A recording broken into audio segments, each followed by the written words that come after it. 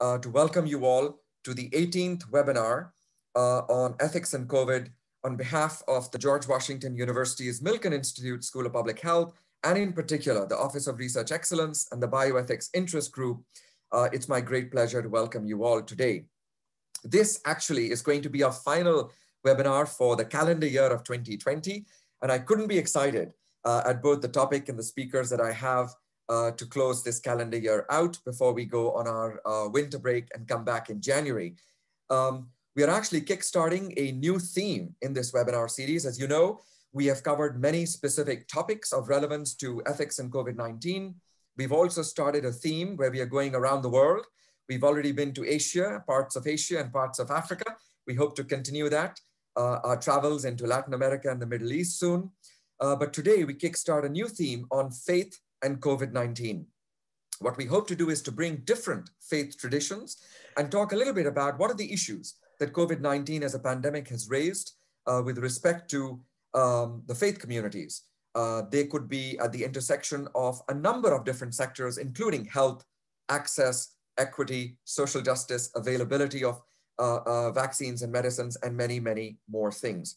I'm really excited that we will have at least two, if not more, faith traditions represented today. And I'll immediately get started. Kathleen, if we can take down the opening slide. I want to welcome our first speaker, Dr. Zainab Chaudhry. Dr. Chaudhry is the spokeswoman and Maryland director for the Council on American Islamic Relations.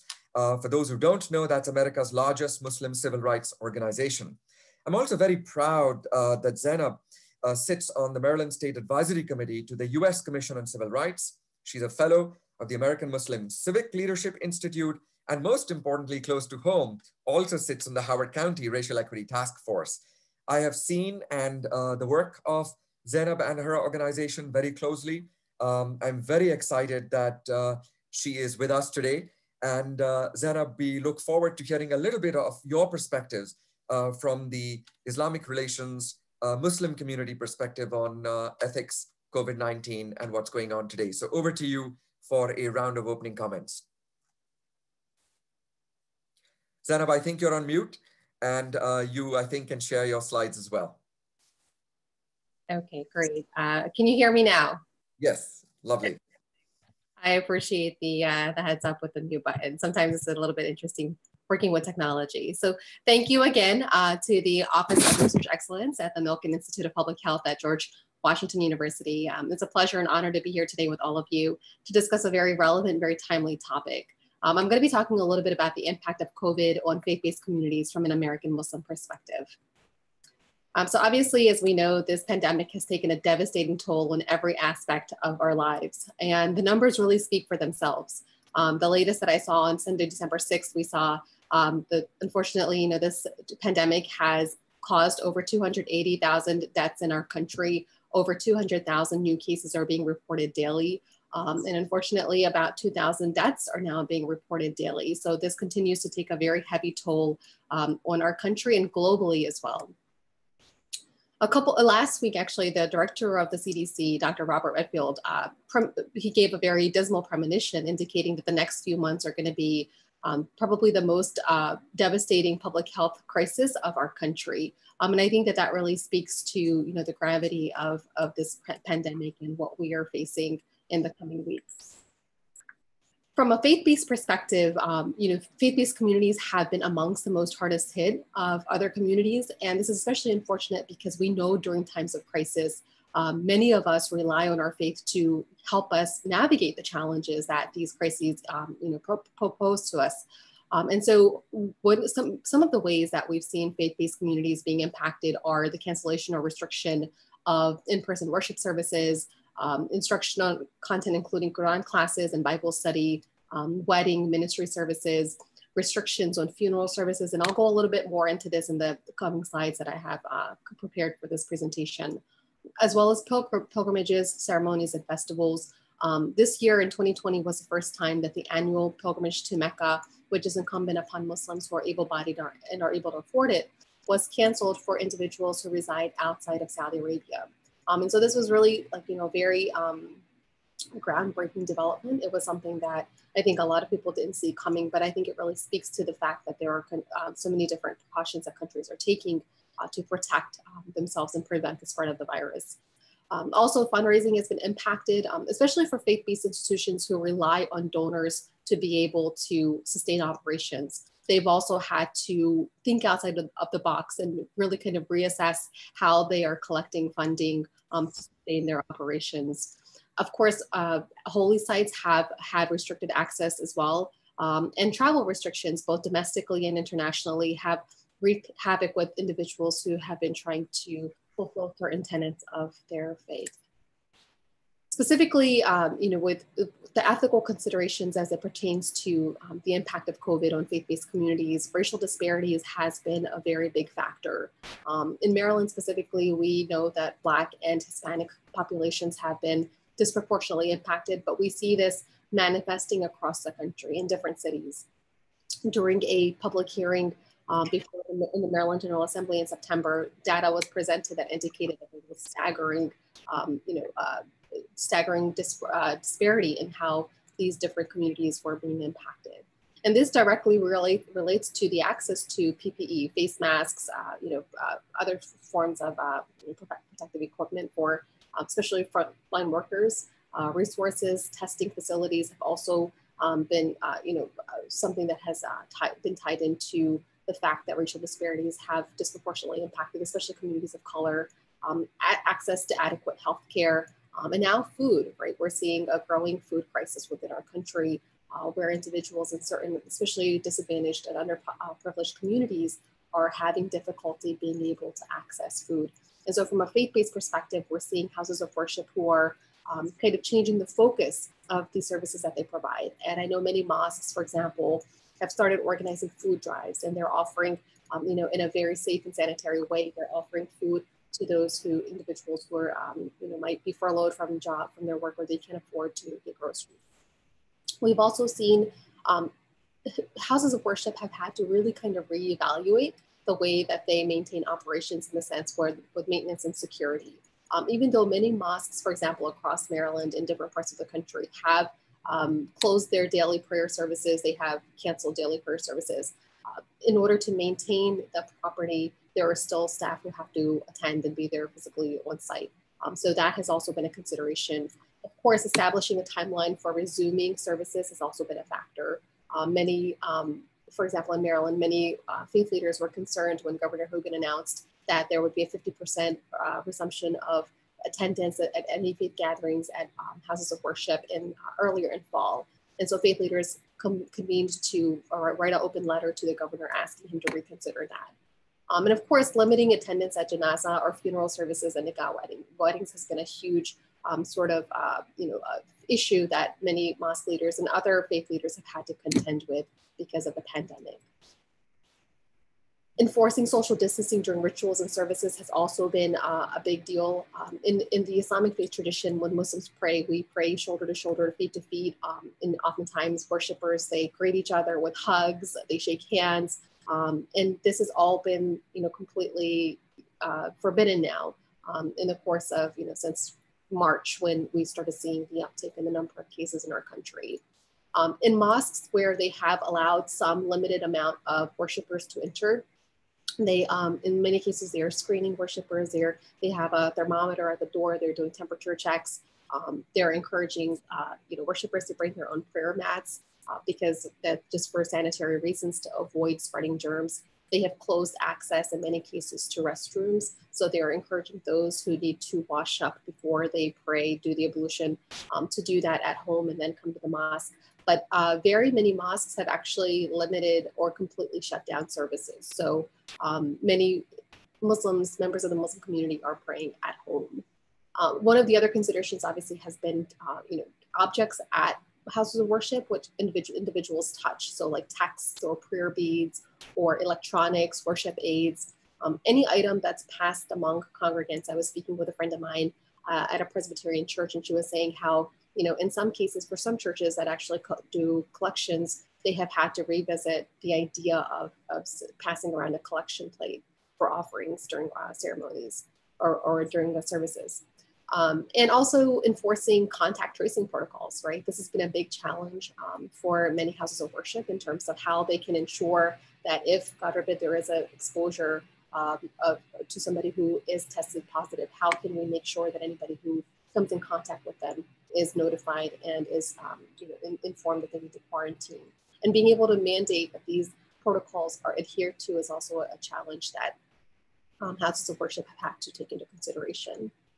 Also, in some cases, especially with the Sikh faith community, oftentimes food is a big part of the faith, and they often offer food during services.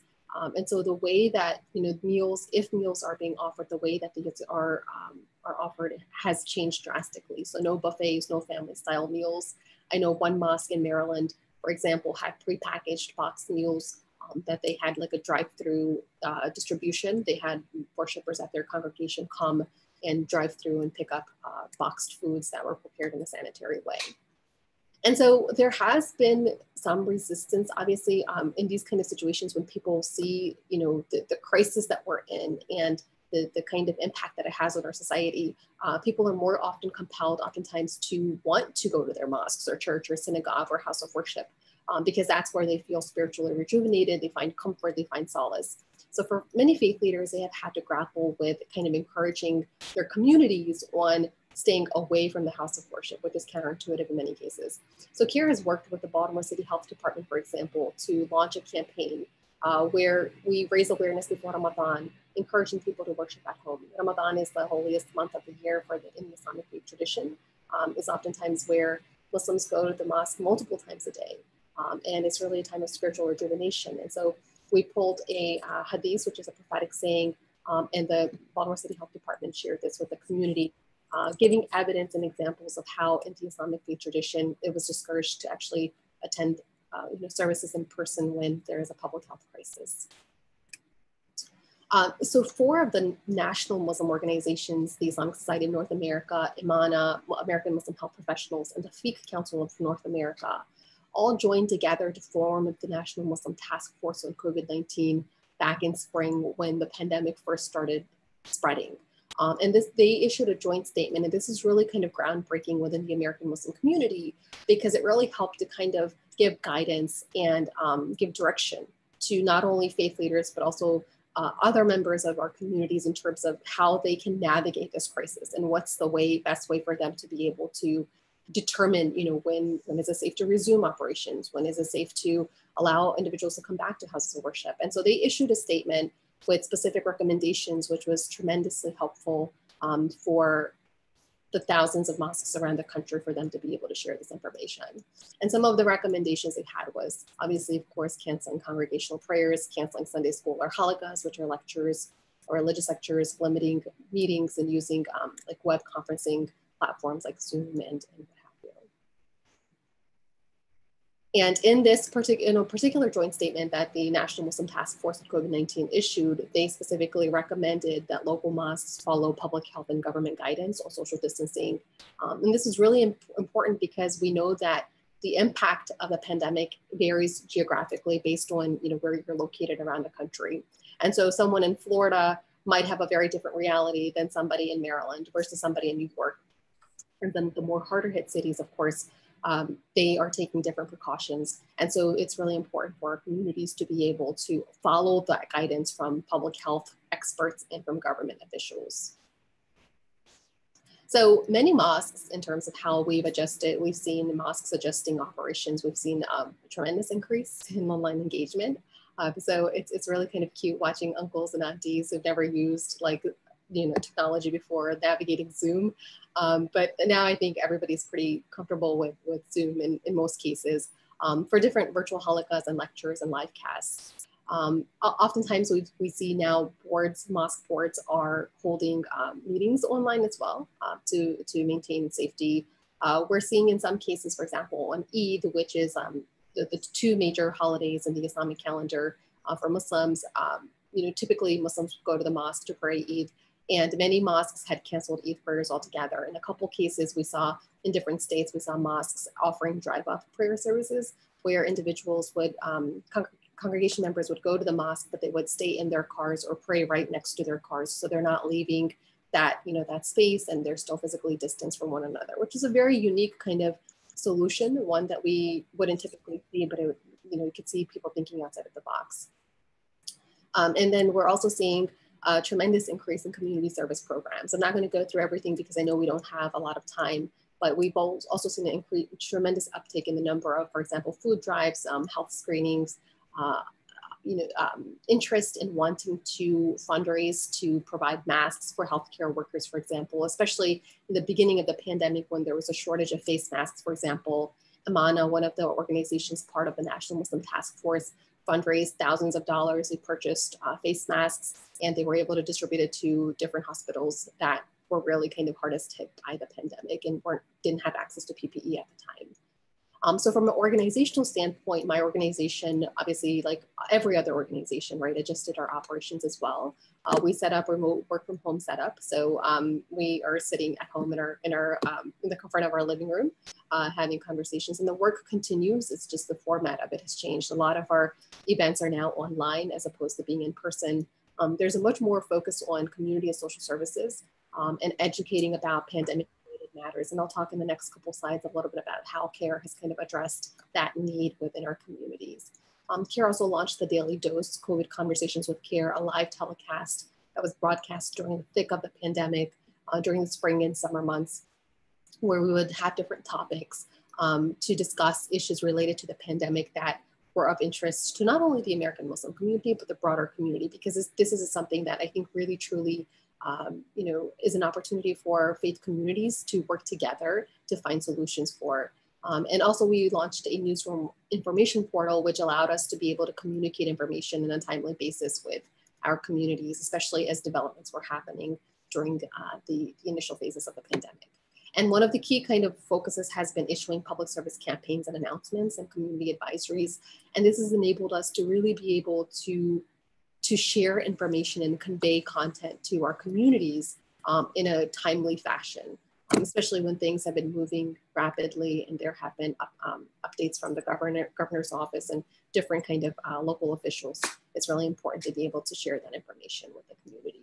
And so this is just a snapshot of some of the COVID conversations for CARE, with COVID conversations, live casts that CARE has held on different topics related to what do we do for Eid, right? And a lot of people were like, this is Eid. I don't want to stay at home. I want to go to the mosque. I want to be with my friends. I want to be with my family. And so, the emotional and I think the mental impact of not being able to be there in person with your community during this time can't be understated enough. And I think the way that many people have started finding ways to cope is going online, right? Finding other ways to really sort of connect with one another in different ways. And some of the topics that CARE covered also included international and local relief efforts, right? Like how do we serve those communities who most need resources, who most need supplies? We have food deserts in Baltimore, for example. How can we make sure that those individuals have access to food? People who were at risk of eviction, right? Because they weren't able to afford rent because they'd been furloughed or they had lost their jobs. How can we support those communities? How can we educate them on how to apply for grant funding, for example, so that they're able to at least pay that month's rent and get by month to month? So these were some of the topics that we sort of focused on during the pandemic to raise awareness. And I wanted to wrap up with a positive slide. It's so hard to find positivity like in this climate. But I love this poem.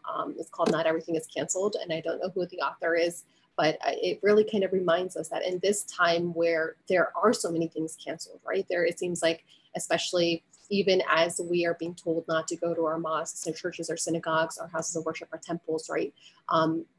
More and more Americans are actually, research shows more and more Americans are feeling more connected to their faith. And the reality is that even though in these dark times, it's hard to find solace and comfort, the reality is that not everything is canceled, right? And there are so many different ways that we can find fulfillment within our lives. And I hope that, through different faith communities working together, we can really sort of help hit that message home. Yeah. Thank you so much. Thank you very much, Dr. Chaudhary. This was really, really good coverage of all of the work that you and your organization are doing. And I'm sure we'll come back to this. I'm particularly interested in coming back to the issues of the implications of canceling large faith events, even pilgrimages, this notion of the impact on operations, day-to-day operation, and this notion of being isolated and what does one do. But I'm going to jump right into our second speaker before we go for a discussion. Professor Laurie Zoloth is an American ethicist. She's currently the Margaret Burton Professor at the University of Chicago Divinity School. And most importantly, she's authored Healthcare and Ethics of Encounter, a Jewish discussion of social justice, and has also founded the ethics practice, which really is about advising healthcare organizations and healthcare systems. Dr. Zoloth was also appointed Dean of the Chicago Divinity School. So we are really excited to have you today and looking forward to hearing from you and from the perspective that you bring in ethics and Jewish studies. Over to you, Dr. Zoloth. Your screen. Okay. That'll be great. Yeah. Share screen. Is it not doing it? Okay.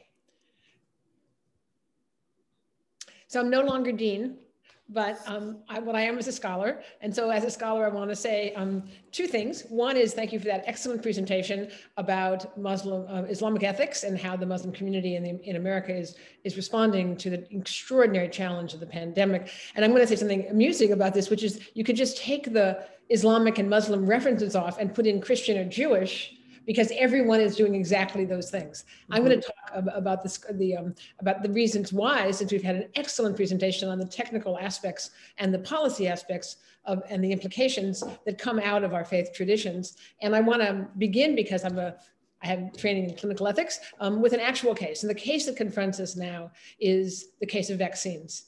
When vaccines become available, for instance, must Jews, and you could say must believing Christians, must participants in Islamic communities, must people in faith communities be vaccinated as a matter of religious law or just as a matter of secular law? Where does religion play, or how does religion play a role in the nature of vaccines and this enormous intervention of state to person to body? And of course, state, person, body is the subject of bioethics. So think of that question, and we're going to go on to the next slide. Okay. So let's see, let's get rid of this here. Secular ethics, when we normally teach and think about secular bioethics, we think about an individual in a relationship to a state.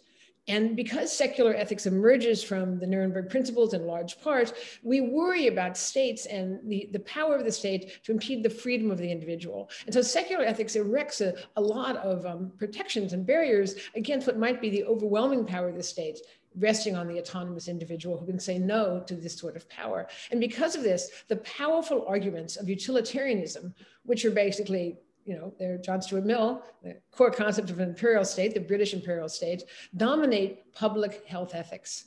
But religious bioethics posits a community in a different relationship, not to the state, but in relationship to a God who can act and obviously cannot be limited.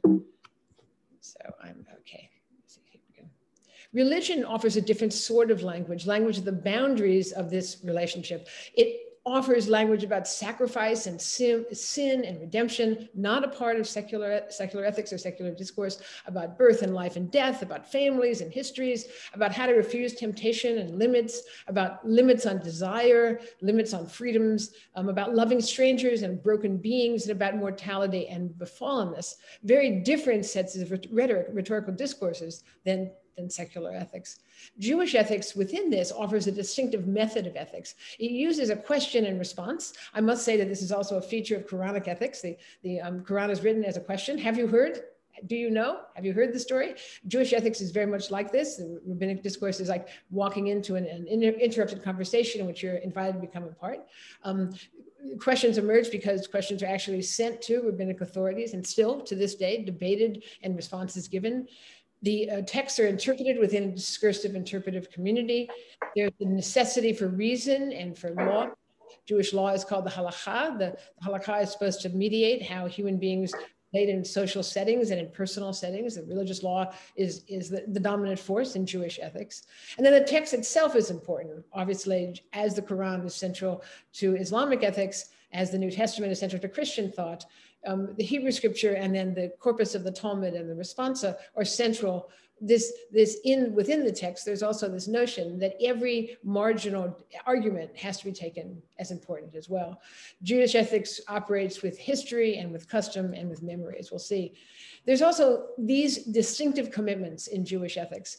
And this is they're interpreted differently by different thinkers, by different scholars, but I think we could make some general comments, even though it's hard to get your hands around a whole tradition, that healing is mandated and not prohibited, that the body belongs to God and not to the self, that saving life is a priority, that the natural world is morally neutral, that the natural world is broken, unfinished, and in need of our work, that no knowledge is forbidden, and that an afterlife is defined by children and memory and work, and the resurrection is only collective. And these are things that if you look at the corpus of Jewish thought, these things would emerge as important. Healing, I'm just gonna look at a couple of these because these are the ones that impact on our discussion today. Healing is a commanded act. It's not just a random thing. It's something we're commanded to do. A whole long series of mitzvot, of commandments about farming, agricultural, are the source for the argument about if farming is permissible, then of course trimming is permissible, then of course changing nature is permissible, and of course intervening in illness is permissible. Other texts talk about the nature of returning of lost objects. If you have to return a lost object, you have to restore health. And you cannot stand idly by the blood of your neighbor. And then, of course, if you can't stand by the blood of your neighbor, then you can't stand by the pain of your neighbor without intervening. And that illness is a kind of pursuit. And if you must protect the most vulnerable from the pursuers, you must intervene in illness. The body importantly belongs to God, is to be enjoyed, is not sinful, and isn't separate from the soul. It has good appetites, and its freedoms and desires are celebrated, but always within limits. And it's made human and honored by service. And of course, saving life is a priority. This is called pikuach nefesh, above all duties, even above most religious laws, the obligation to save life. The natural world is morally neutral. It is not the source of natural law, as it is in Roman Catholic traditions. It's not a second book. We don't depend on miracles. It's not a source of punishment and reward, and it's not particularly good. It's not a source of moral norms, in other words. And Judaism is structured around duties and not rights. So the notion of having rights is actually rights don't exist unless they're correlative with duties. The duties are to discern or to guard the unfinished world, to be readers and interpreters of texts, to participate in community, to have obligations to memory, and above all, for justice. This scarcity is a critical part of human existence. Therefore, what we do as Jews is to create a just order, and that just order is above a natural order or established hierarchies.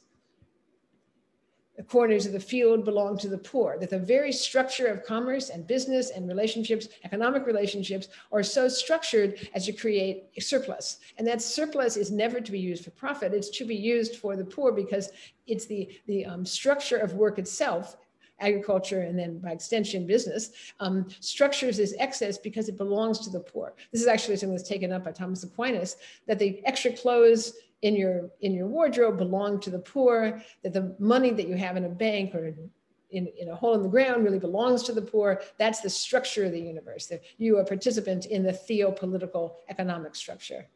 And finally, the justice. This justice is prior to freedom. And here's a picture of Emmanuel Levinas, an extraordinary 20th century thinker and Jewish philosopher. Justice is prior to freedom. So the world as a just place, the creation of justice, the relationship and duty to the other is prior always to your own self and to any acts of freedom. Justice is prior to freedom. It's going to be very important as we go on. And finally, we have a duty as Jews in particular to remember several things. One is to remember past oppression.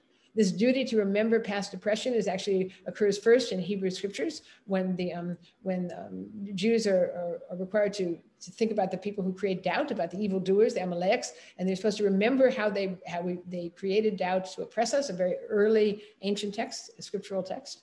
We have a role to remember what it's called in bioethics, the shadow of history, a role to remember how scientists and doctors and the state collaborated in the murder of 6 million Jews, and how medicine and research science and clinical research science was so fundamentally a part of this oppression. And finally, we remember that whenever you have Jews and plagues in the same sentence, both for the pandemic in our time, both for the Black Death and for the cholera epidemics of the early modern period, in all of those, Jews were blamed as being the source of contagion. And so remembering this also shapes our response. Now, looking at this theory into practice, how does this work out for COVID-19? And unlike our last speaker who gave us a beautiful account of the normative practices, which I say, I just want to emphasize, we all share of communities of faith, I'm going to look at the places where it went wrong to sort of see what we can learn from where all of my theory goes awry in actual practice. And here we have a picture of Haredi Jewish men burning mass in Brooklyn. And I can't ignore the fact that this happened. And it's really quite shocking that this happened, because all the structure that we just heard about in the last talk does exist for us. The very careful curation of our response as a organized Jewish community. And Jewish community is very hyper-organized. There's a Jewish federation in every city. People give dues to the federation. There's Jewish functionaries running everything. There's collaboration with other faiths. There's collaboration among Jews nationally across all the denominations. But yet this happened. And of course, because it was vividly reported in the New York Times, which is fascinated by this community, it needs some work. We have to do some work and say, well, what's going on with this? It's especially shocking to me as a scholar, because why? Because I've just told you the fundamental precepts of Jewish law, and I have spent years, decades actually, in other debates using the primacy of the appeal to protection of life as the final argument to approve of a variety of other moral appeals. So when people wanted to do stem cell research, when people wanted to do synthetic biology, gene drives, whatever, I will always make the argument, well, if you can save a life, if it's pikuach nefesh, this is a permissible act. This guides even the powerful exceptions to normative ritual laws, if they might threaten life or health. And in all our debates, particularly the one around abortion, in which there was such dissent between us and our Catholic colleagues, we used pikuach nefesh to say the importance of stem cell research, because of this, its capacity to save lives overrides nearly every other argument. And by the way, in this, we were joined by our Muslim colleagues. Another important reason why this is so astonishing is because of the precept called Dina de Mahuta Dina, which is this principle means that for Jews, obedience to the civil law of the country in which they live is viewed as religiously mandated obligation, and disobedience to the civil law is a transgression not only of civil law, but of Jewish law too. Jews, of course, living in a centuries-long diaspora, had to figure out what to do about living in states that were not controlled by Jews. It's only since 1948 that the Jews had their own state, first time in centuries. So we had to figure out, did you follow the rule of the Mahut, of the king? And the answer was yes, you followed the civil law, and there was an obligation to do so. So Jews always said no on pagans and paganism. So the powerful appeals to nature as normative are seen as a kind of paganism, a kind of nature worship. And of course, we don't want to have that within the center of Jewish life. So all this sort of anti-vaccination, we don't need masks because it's also naturally saved. All of those arguments should not be a part. We shouldn't be seeing them. There's also no to unlimited liberty. Jews do not make autonomy primary, not even an unfettered individual, and surely not free of community constraint. At least you may be free in some ways, but you're never free of your community. Jews are not individuals in the way that John Locke considers himself an individual. Even John Locke might not consider it unlimited liberty. And we understand that there has to be limits on liberty. And since 1909, when the cases emerged around vaccination, we've understood that you have to follow the law of the land, and liberty is not expressed. Freedom is not expressed by a lack of limits. Secondly, the world is broken. It's in need of repair. Things are not good the way they are now. We have an obligation to heal injustice. The injustice of the world is supposed to be a primary obligation within the Jewish community. So therefore, things that happened in that demonstration, for instance, mocking Black Lives Matter, completely impermissible, yet done anyway. That we don't believe in local shrines. There's lots of scriptural admonitions against thinking that your local shrine has a divine place. There's no sacred spots where the divine is. Because much of Judaism happens in the home, within the home, or within very small home gatherings. So we shouldn't feel we need to be in synagogue. There's no need religiously or halakhically to be in a synagogue. Certainly not the modern atrocities that dot the landscape. They're not, it's not like you have to be in the church to do something. So it's odd that people would fight so fiercely for that. And when all else fails, there's a concept called Morris Ion, the idea that some actions ordinarily permissible are ill-advised if they might accept or confuse the external observer, either Jew or non-Jew, and that the actions of one are borne by all. So the actions of the men in the streets with the beating up people who oppose them are a horrible violation of Morris Ion, right? And yet they happen, right? So to oppose the wearing of masks or the closing of schools or economies, or to insist on a wedding with thousands in the face of a pandemic would be a straightforward halakhic matter. It would be impermissible, as would the acceptance of vaccination, and before that virilation, which, by the way, has been practiced by Jews and by Muslims in the Mediterranean basin for centuries. And there's no history in which Jews do not allow vaccination. Jews have embraced vaccination. Jonas Salk of polio is a hero in the Jewish community. So it's completely odd to see these anti-vaxxers and anti-maskers in the Jewish community. And how will this affect a COVID response? Well, halakhic authorities immediately said, turn to these texts. I won't go into them here. We can talk about them later. Texts in Deuteronomy, texts in Halakha that said, text from Maimonides, who was, of course, a physician, a great court physician for both Jews and for Muslims in the Islamic world, and thinking about how should Jews respond. The organized Jewish community did exactly what our last speaker did, said, this is not how we're going to be. We have texts we can turn to. We have traditions we can turn to. And here we have people who will give us these authoritative responses. And by 4 days later, the Rabbinic Council of America, which is the leading membership organization of Orthodox rabbis in North America, said, basically, these people are fundamentalists. Orthodox Jews do not do this. We do not dance in the street and refuse to cooperate with the law of the land. And we want to tell you that these are not our Jewish tradition demands, that we respond to these challenges with careful consideration and reason, and only with peaceful protest if we don't like something, but it calls on everyone to observe all safety precautions, including the wearing of masks, proper social distancing, and washing. So rejected by the normative Jewish community. A suggestion, of course, I wanted to show you a little bit about how this works. This is a text that was brought by Emmanuel Levinas, but it's a text in Baba Kama about, and what's interesting is it's the same text as as my Muslim colleague just brought forward from the Quran, brought forward by the prophet. In the way that Jewish tradition begins to think about plague is to think about fire, right? Because it's worried about these events in the natural world, which, remember, morally neutral natural world, can get out of hand and can be started by someone, even inadvertently, and then can get out of hand. Who's responsible? So in the case of a fire, a terrible fire, a kind of California level fire, consuming wood and stones and earth, you are liable for it. If you start it, you're liable for it. If the fire breaks out and catches, even if it's in the wilderness, it eventually will come to the standing corn or the field, that even a fire in some obscure place could spread to the inhabited world. And therefore, even if you just started far out in the woods, you're still responsible for all of the damage, the whole cascade of damage, responsible for everything that occurs, the entire cascade of destruction. And then one of the rabbis pointed out that the same text, suddenly they begin talking about the plague, right? None of you should go outside the door of his house until morning.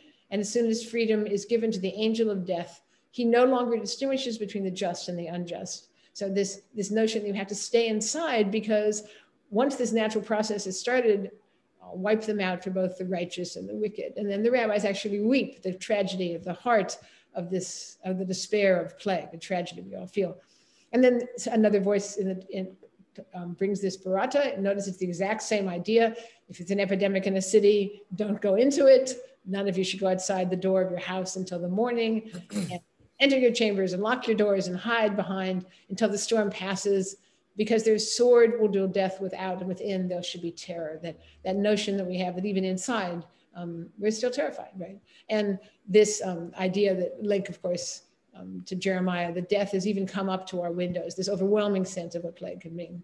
And what's interesting about the end of this text is we return to the fire and return to the problem of evil that is linked to this text. What do you mean things can get out of control? And in the final portions of this Talmudic text, God himself, blessed be he, the Holy One, says, even I kindled a fire and I will make restitution. So here the rabbinic concern for what's happening in the world, the chaos of the world, even implicates God himself. The one who sets the fire has to pay. Even the Holy One says it's incumbent on me to make restitution for the fire, which is both a deep questioning, fundamental to how Jewish law questions everything, even God's providence, but also how it ends up that there'll be restitution. So this very interesting double text that's in part blame and in part anger and in part the same sort of hope that one sees.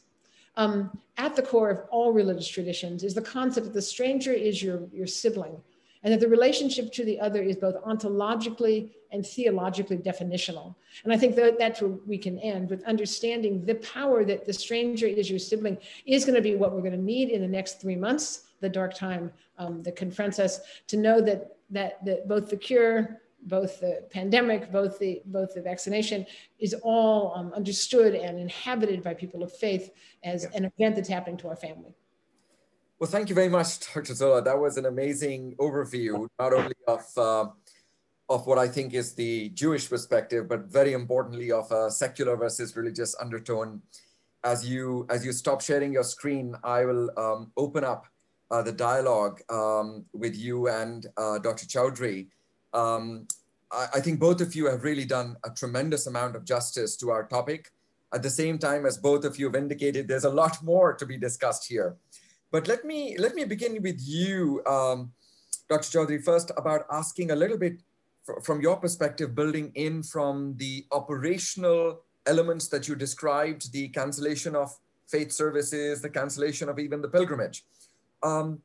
What is the community dealing with in terms of COVID? What is it breeding? What is it? What are the stressors on the faith community at this point in time? Because I think this is very new, isn't it, for the community as a whole? Yeah, that's absolutely right, Dr. Hyder. And one of the challenges, I think, is within the Muslim community, so many members of our communities are immigrants or they have relatives in different parts of the world.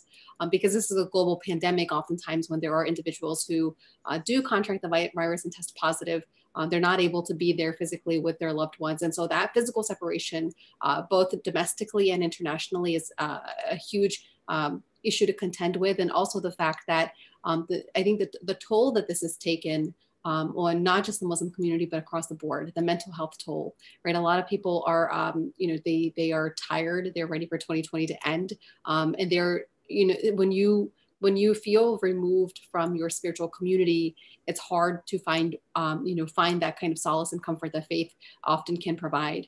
But I think, one of the kind of responses to that many faith leaders are providing for our communities is that this is an opportunity, a moment where we look inwards, not outwards.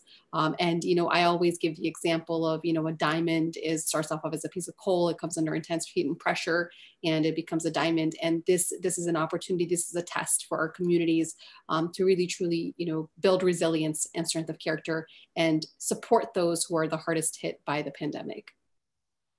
No, very well said, very well said. And Dr. Zola, in some perspective, that inner look then results in people being convinced that this is something they shouldn't agree with. And that leads to the large gathering hidden from people, the people coming out in the streets because born out of that conviction.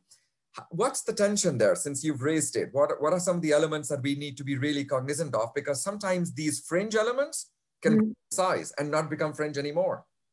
Very unlikely, actually. The people who are in the streets are a fraction of a fraction. I'm a member of the modern Orthodox community, and these are not even all the Haredi Jews. This is a very small group of people, and in one area of the country. Notice it didn't happen in Chicago, in my city. You didn't see it in Los Angeles. So Chicago and Los Angeles, two huge Jewish communities, with many of the same elements. There are very pious Jews, very religious Jews, complicated Orthodox communities. No one's protesting in the streets.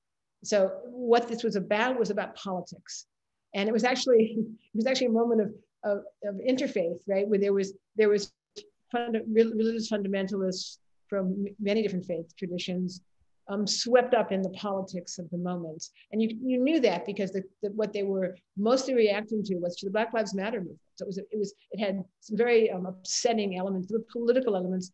And I hope you understand that these were not from these did not derive from Judaism. They derived from, ironically, for a community that thinks it's so insular, they derive from a political reaction to the political events and to this funny notion of this reduced notion of what freedom means.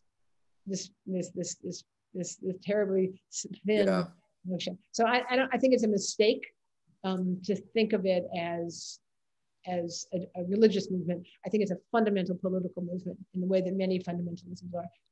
I think well said, Dr. Zolat. And of course, the Muslim faith recognizes that in terms of a small, tiny percentage then being taken to represent. But Dr. Chaudhary, just to build on what Dr. Zolat was saying, has your organization or you reached out to communities of other faiths? Has there been more action in the times of COVID? Some of our comments on the chat board are asking about, is this an opportunity? I'd like you to comment, and then I'll also ask the same question from Dr. Zolat. Yeah, no, absolutely. And just to add a little bit to what Dr. Zolat mentioned earlier, I think one of the questions in the chat commented on the fact that people were seeing many Muslim weddings where people were still gathering in large numbers. And I wanted to kind of touch on that because, it's really important to also be conscious of our own inner bias. When we make comments like that, that implies that it's the Muslim community who's kind of like resisting or flouting like these principles of social distancing. We are seeing this across faith traditions, and even though it is a small proportion of the population, unfortunately, it does kind of make it very difficult for everybody to be able to be safe in these times. In terms of the opportunity to work across faith traditions, absolutely. For just to give you an example, here in Maryland, for example. CARE has seen different mosques, churches, and synagogues working together to appeal to the government, for example, when they make decisions on reopening houses of worship. These are decisions that impact every house of worship across the board. And I think through Dr. Zolat's presentation, we saw that there are so many commonalities. I mean, I personally was struck by the fact that, there are so many similarities amongst the faith traditions. And whenever I do interfaith work, I always, I'm struck by how much, we have more in common and we have what sets us apart. And I think when we see this kind of pandemic where, all of us are impacted across the board, there really truly is an opportunity for us to harness that collective kind of conscience and find opportunities for us to uplift not only our own community, but we do see that we are a globally interconnected society. And so there have been mosques and churches and synagogues working together to appeal with elected officials when the protocol that they're establishing on a timeline for when houses of worship will safely reopen, the dissemination and distribution of PPE, especially in those communities who have been disproportionately impacted by the pandemic, especially communities of color, as we've seen the racial disparity that's been revealed by the pandemic. And I think it's really created more of a conscience, global conscience in terms of the fact that communities of color have historically been marginalized, right? And we see this none more so than during these kind of crises where we see the disproportionate impact of the pandemic on especially Black and Hispanic communities. Dr. Zolat, so just on the same theme, is COVID a time to bridge these communities and work together? Well, like my colleague, I've been working in an interfaith manner across this pandemic, meeting actually weekly with a small group of scholars from around the world at a ridiculously early hour in the morning in Chicago to talk about what text might be useful for us and how we moving from anger to lamentation to the notion of plague and what plague historically meant. So I think there's been a very rich scholarly discourse. And in terms of community, I want more. I think the big test for our society is going to be the vaccinations. When there's scarcity, there is going to be tension. And I think it's going to be a real test for faith communities to be able to keep remembering the thing we hold in common is that we do believe that we are siblings, that none of us, that God is paternal or maternal, and we are siblings, and that our essential equality, our human rights for Jefferson and for the deists who put together our Constitution came because we're siblings from a benevolent God, right? Who they didn't quite define and didn't want to organize religion around, but they did want to keep the notion of rights, an idea of the individual rights and duties bootlegged from Jewish and Christian and Islamic traditions. So that's very important. I think faith communities are going to be central to figuring out how to give out a scarce life and death resource with justice. And I think it's too important to leave it, forgive me, to the public health people, because the public health people will honor their tradition, and their tradition is utilitarianism. You know, and that's the way to run a British Empire. It worked really well for John Stuart Mill. Unfortunately, it also endorsed slavery, alas. So religious traditions can say, but what about the stranger? What do we owe the elderly? What sort of promises we make to the elderly? What role does poverty have in our theopolitical economy? So these other questions beyond utilitarianism that we might want to consider for the distribution, and to keep people sane during a period in which the death rate will go up and the vaccine will be coming in, and how do we make sure that disconnect, that terrible months and months of disconnect, will be mediated and understood. And so that's one thing. Secondly is that religion offers an account of sin and evil that we've kind of lost track of in secular societies. We tend to turn against each other and see the other as the problem.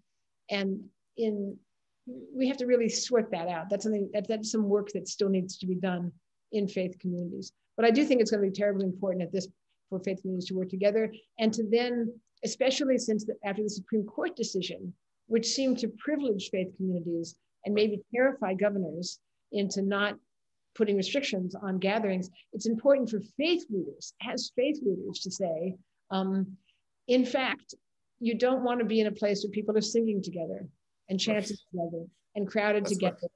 And that's the very things that make that in fact faith gatherings are different from going into the hardware store. Yeah. But it has to be faith leaders who say that and who lead the way. Absolutely. And just to say that utilitarianism isn't the only thing driving public health. Some of us are interested in it, and I know you didn't mean that. There's content there. You still have amendment.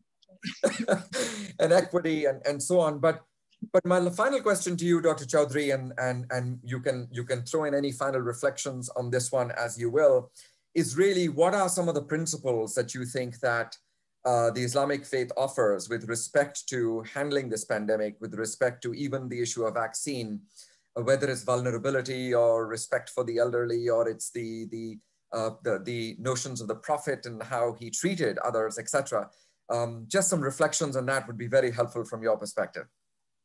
Absolutely. So one of the key kind of principles or tenets of the Islamic faith is sanctity of human life. And I think at the end of the day, that's what everything boils down to in terms of what faith leaders are doing within the Muslim faith tradition, how they are responding to feedback and criticism or outcry from members of their congregation who might be concerned about the fact that mosques are closed for prayers, the fact that sanctity of life is paramount, and not just Muslim life, but all life, right? All life is paramount within the Islamic faith tradition, and the need to protect our communities and to protect life is at the top of that list. And I think that the point with the vaccine that I really wanted to kind of highlight is the scarcity is an issue as well, but also the skepticism related to the vaccine is going to be an obstacle as well.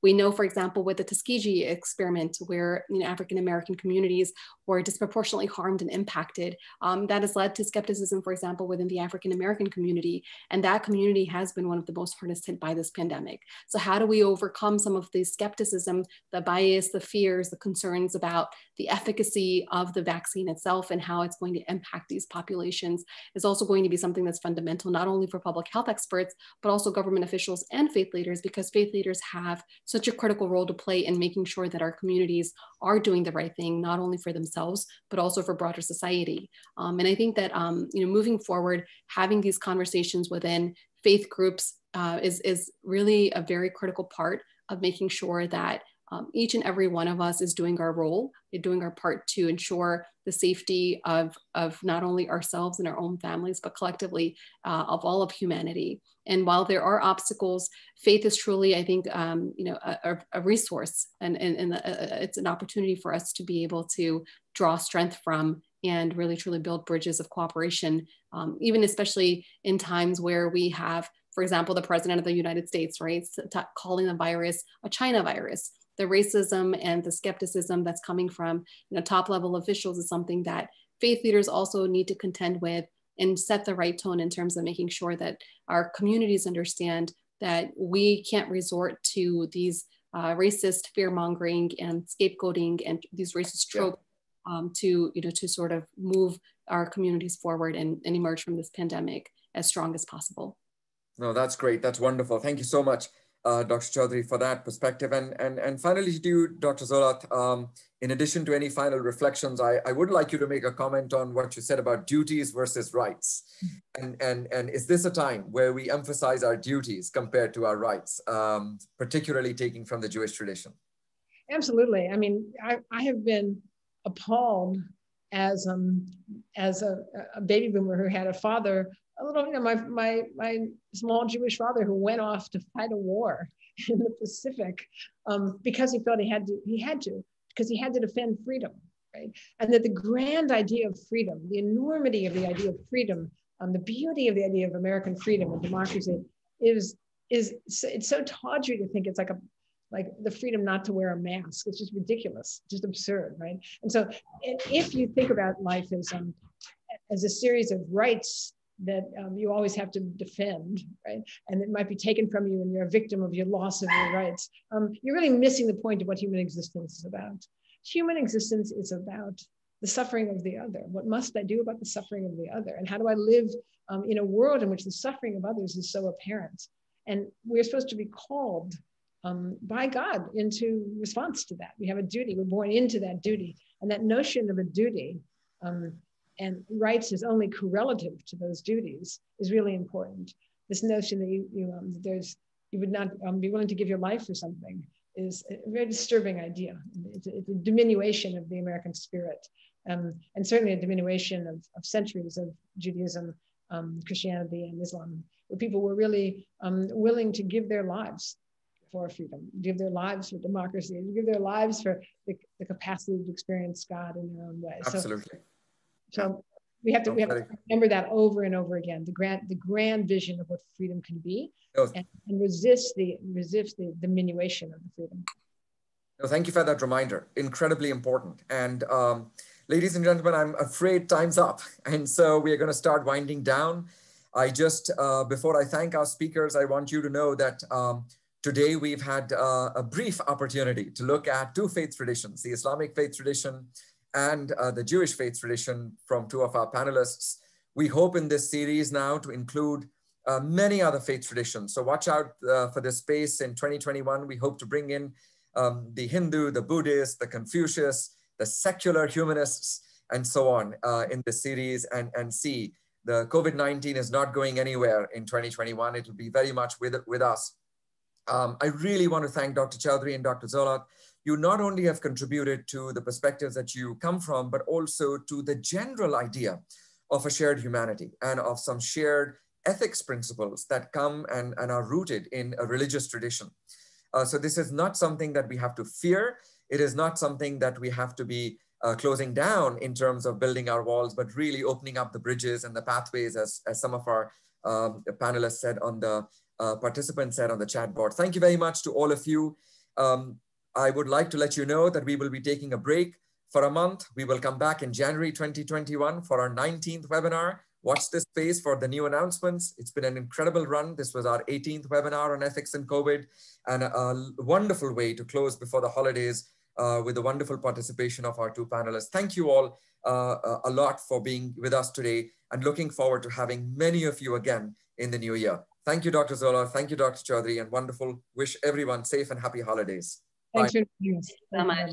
Have a safe holiday season. Happy New Year. Yes.